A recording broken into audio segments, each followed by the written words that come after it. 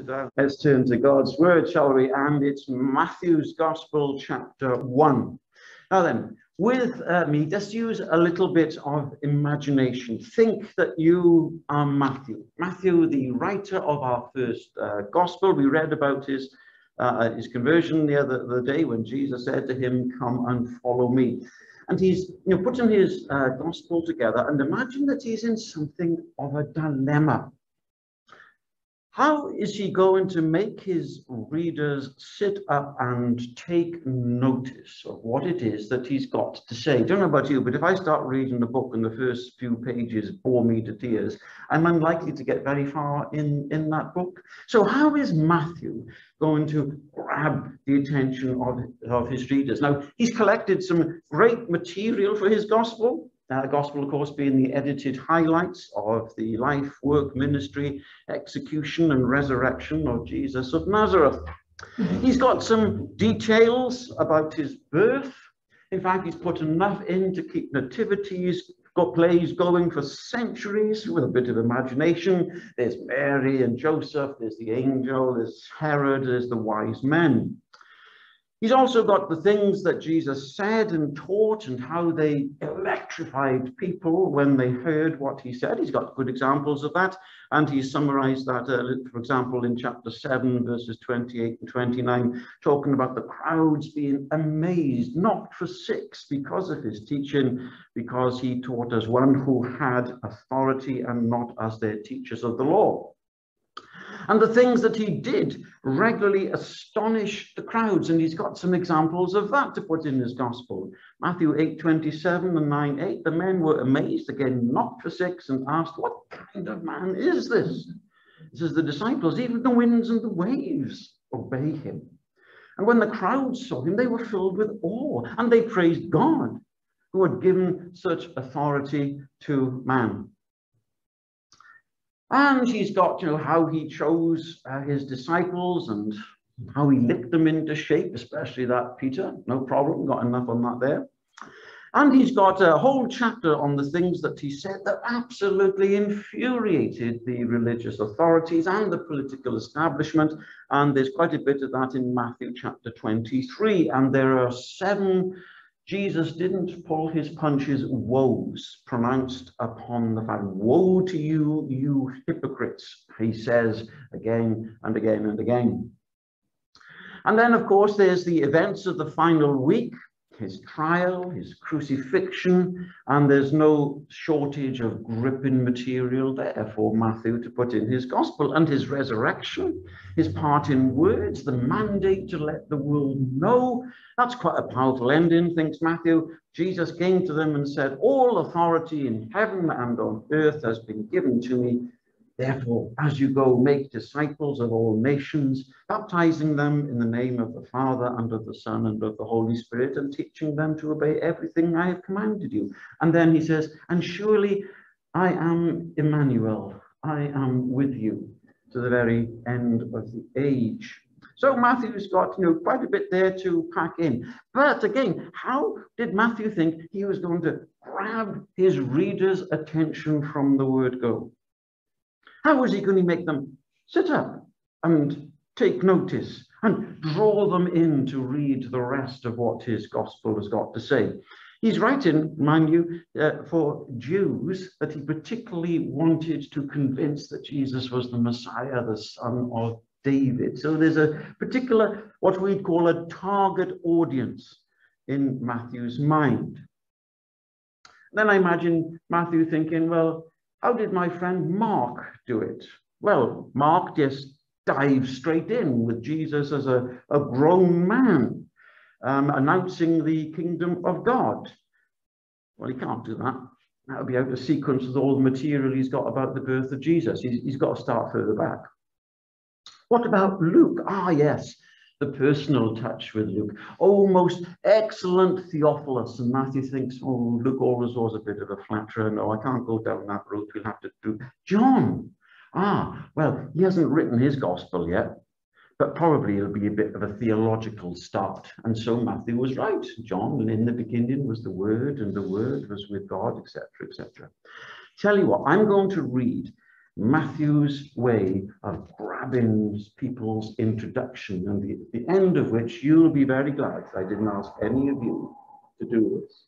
Matthew chapter 1, the genealogy of Jesus the Messiah, the son of David, the son of Abraham.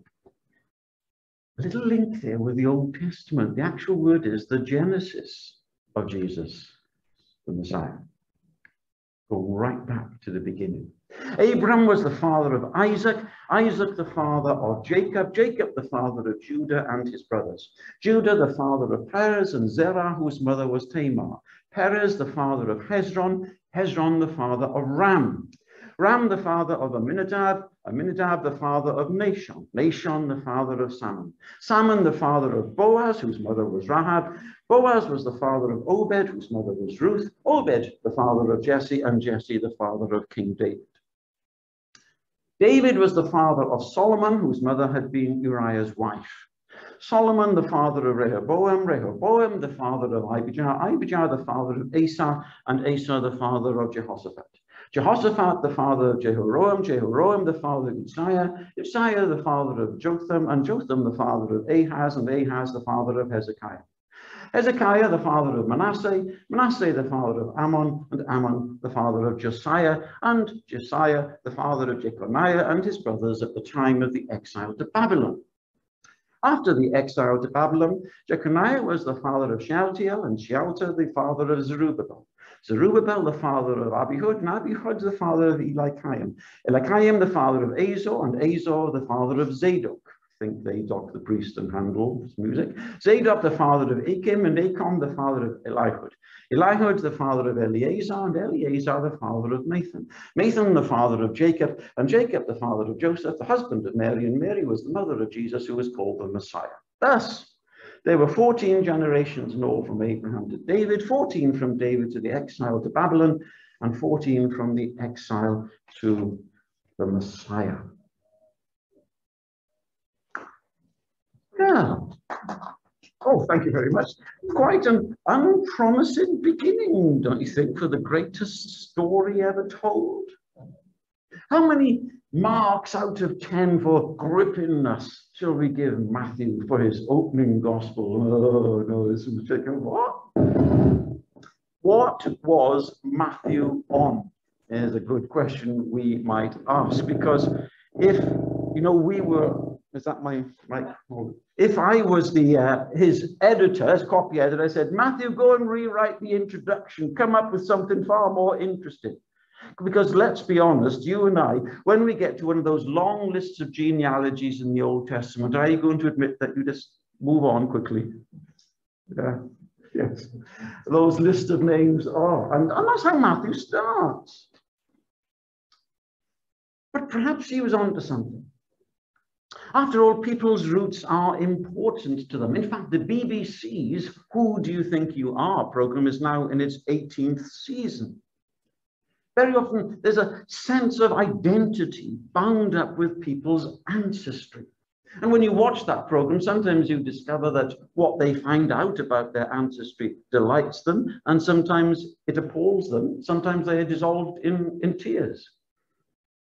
And on that BBC website, there are tips on how to research your own ancestry, and there are other websites dedicated to the same. I've done my own bit of research. I thought, how on earth did I end up with my surname and its peculiar spelling? So I've done a bit of research back, but that's another story, which of course is very interesting. One day I might share it with you, but whether you find it interesting or not, there is another story again. But you see, ancestry was big news in Matthew's day, and especially to the Jews that he was writing for, his target audience, to grab their attention.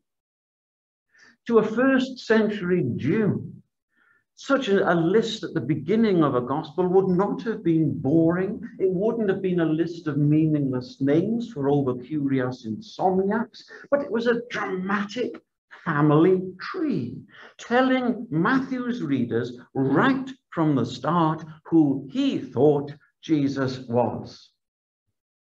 And starting that way, of course, was right up Matthew's street. Remember, he was a tax collector.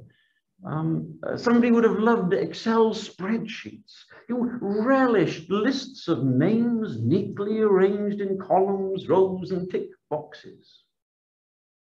But this time, his motivation was not personal gain. It was that others might discover the riches that were to be found in Christ.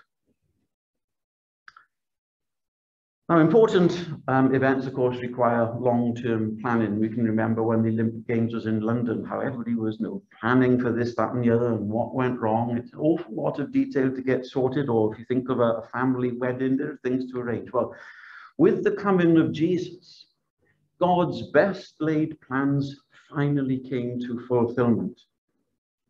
His advent, his coming, is nothing less than the culmination of God's long-term strategy, the fruition of the mega story that began with Abraham, the founding father of faith, who stepped out of his comfort zone into a huge adventure with his God. The birth of Jesus represents the final, conclusive chapter of the sacred stories of Israel.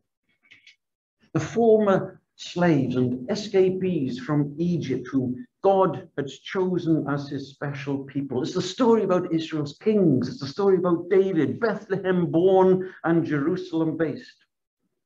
It's about the voices and the stories of the prophets who dreamed and hoped and saw by faith the astonishing things that God would one day do to save his people from their exile.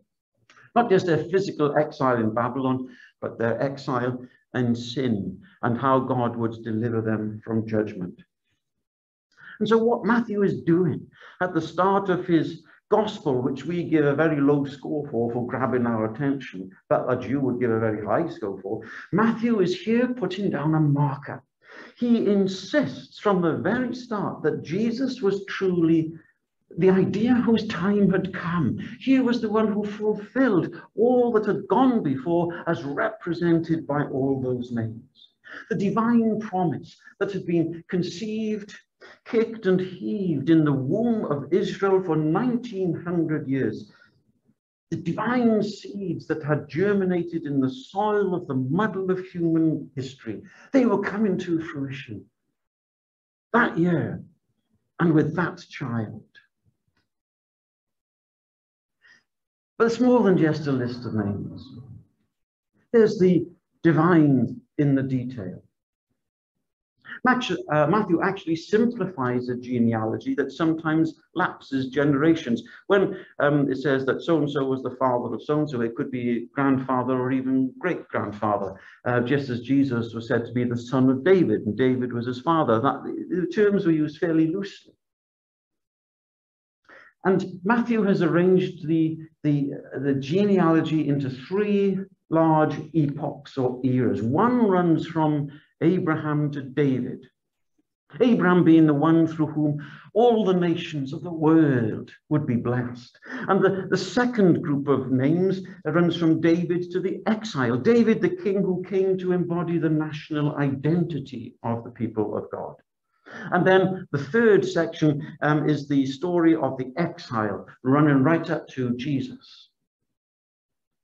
Now then, in the first group of 14 names, we are shown the origin of David's house and the royal glory. In its second, we see the rise and decline of David's royal line. And in the third, its total eclipse as they go off into exile.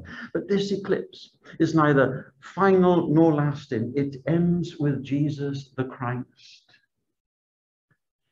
And Matthew has got 3 blocks of 14, which is 6 sevens.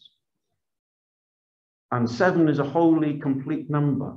So after 14, 14, 14, you're in the 7th 7. And that's the era that we are in now. We are towards the end of this mega story which started with Abraham. We're in the 7th 7 in terms of how God sees the time scale of the world. But there's extra here in this genealogy. It contains women. Do I hear a cheer? I mean, that wasn't unheard of in a Jewish genealogy, but it was very, very rare. And it's the women that Matthew names that are really surprising. It's not just one token woman, it's 4. And they're not who you'd expect. If Matthew had included Sarah, Abraham's wife, we'd have got that. Or Rebecca, Isaac's wife. Or Leah or Rachel, the wives of Jacob. But no, we've got Tamar, Rahab, Ruth, and a reference to Bathsheba. She's not named, but the reference there is to Uriah's wife. Now, why has Matthew just sort of popped in the names or referred to 4 women? Well, people have speculated about this for a while, but here are just 3 suggestions which make sense to me. The 4 women were regarded in varying ways as either sinners or outsiders. And their inclusion is meant to foreshadow the role of Jesus as the savior of sinners and outsiders. If you particularly follow the story of Rahab the prostitute, you thought, wow, that's in the genealogy of the Messiah. And they're included to demonstrate that the Jewish Messiah was, in fact, related by ancestry to Gentiles. Remember, Ruth was a Moabitess, not just any old Gentile, a Moabitess Gentile. And she was the grandmother of King David. And one of the things that Matthew wants to point out to his Jewish target audience is that this is the fulfillment of God reaching out to the Gentiles. Hence, he ends the gospel going out into all the world. Hence, in the nativity story, he's got 3 random Gentiles. Well, at least 2. You know, the wise men who come to worship Jesus. Gentiles. You know, Matthew is careful with his detail that he's putting in here. He's making a point. Right in the nativity story. Gentile wise men, the Magi, came to seek out and to worship Jesus. And all 4 women in this genealogy share 2 features in common with Mary, the mother of Jesus. On the one hand, there was something extraordinary or irregular in their union with their partners. And on the other hand, it is noted that all 4 showed some sort of initiative or played an important part in God's plans and purposes, and so came to be considered instruments of God's providence, used by God's Spirit. And it's interesting to note that in the Judaism of the 1st and 2nd century, Jewish rabbis held up these 4 women, not knowing that Matthew had included them, as examples of how God uses unexpected people to triumph over human obstacles and intervenes in order to plan things out for the Messiah. So you see, in the 1st century, his target audience, these Jews, would have been gripped by the first 17 verses of his gospel. They'd have gone, wow, as they read it, in a very different way to us going, oh, let's jump straight to verse 18 and start there. Well, there is more here that we could tease out. There's more divine in the detail, but I want to stop there. Who do you think you are? Having established who Matthew thought Jesus was, let's think about ourselves. Who do you think you are? What is your ancestry? I've alluded to the fact I've done a little bit of research on my own, and you may well have done some research, or somebody in your family has done some research for you. But now I'm not thinking so much about my or your physical ancestry, that ancestry which has played a vital role in shaping our arrival into the world and into life. No, spiritual ancestry. Your spiritual ancestry is, at the end of your life, far more important because it determines eternal life. Matthew traces back Jesus to Abraham, the father of faith. And what thrills me is that I can claim that ancestry as my own. In the gospel, this ancestry in Matthew 1:17 is mine. Galatians 3. Did you not know that through the gospel, writes Paul, you can share in the ancestry of Christ, understanding that those who believe are children of Abraham? If you belong to Christ, then you are Abraham's seed. In other words, he is your ancestor, and you are an heir according to promise. I feel like we ought to be singing, Father Abraham had many sons, you know. And we do that to warm up, shouldn't we? But seriously, this bit stuck on the beginning of Matthew's gospel that we think, okay, read it as your own genealogy of faith. And remember that if we continue the genealogy, we will come eventually to your name. My name is continued in heaven in Matthew's genealogy, which can be traced back to Christ, to Abraham, via David. So I hope you will read this ancestry. Never mind about pronouncing the names. Yeah, I just made it up as I went along. It sounded as if I knew what I was doing. Doesn't matter how you pronounce some of those funny names, but you can put your name in. ... Alan, son of Cyril, son of Christmas Evans. That was my grandfather's name. He was born on Christmas Day. And so we could go back and back and back. But my spiritual ancestry, it's in Christ. And it's in Abraham. And all that God ever promised to Abraham for the world is mine because of my lineage back to Abraham by faith in Christ. I feel excited by that. I hope you do too, as you put your own name in to the Christmas story and look at Matthew 1 to 17 in a new and exciting light. Let's pray. Once again, Heavenly Father, we marvel at your hand through human history. The human history that in so many ways was a mess and a muddle. Through many dangers, toils and snares, your promise had to come. And yet come it did. And as we celebrate the bursting of light in the darkness of the birth of Jesus, as we celebrate the long wait being over, we celebrate too the fact some 2,000 years later, as we continue to wait for your coming, that our names, our stories are bound up with the story that we celebrate at this time of the year.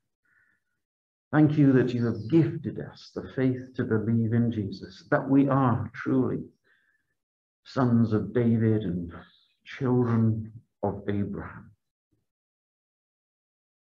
Holy Spirit of God, impress the wonder of that in our hearts, that with Matthew's readers, we might be amazed, we might be knocked for six as we contemplate and are set free by the truth that we now believe. So hear our prayer, and may something of our faith, our belief in all that Christmas is, whether we're telling the story of a Christmas tree or Advent candles or mince pies, Lord, may they be a means of others coming into this ancestral line that goes back millennia, goes back to your promise of salvation.